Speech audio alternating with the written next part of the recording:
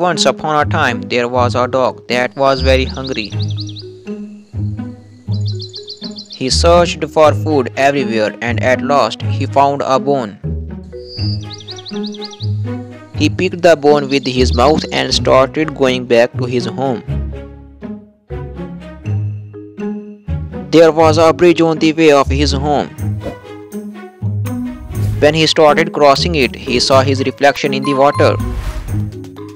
The dog thought that there was another dog with a bone in water. He wanted to get also that other bone.